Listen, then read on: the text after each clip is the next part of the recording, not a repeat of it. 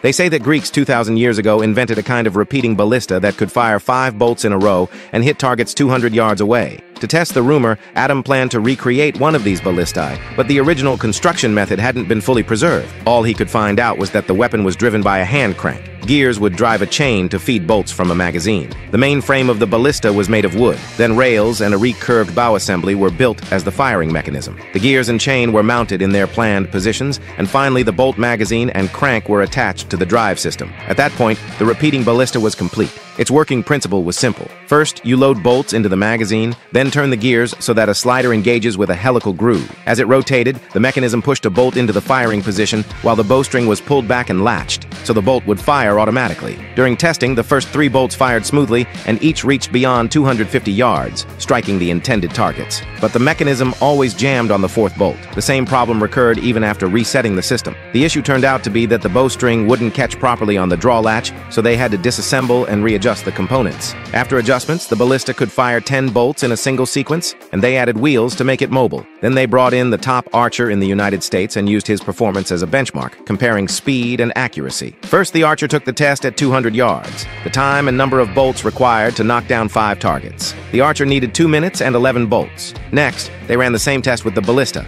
with the archer aiming. The ballista required 30 bolts to take down 4 targets, and the bowstring broke 3 times during the test, requiring time and manpower to repair. A device that unreliable would have been taken out on the battlefield long ago. So although the experiment's raw data matched the old rumor in some respects, the weapon's maintenance cost and lack of reliability remain its biggest flaws.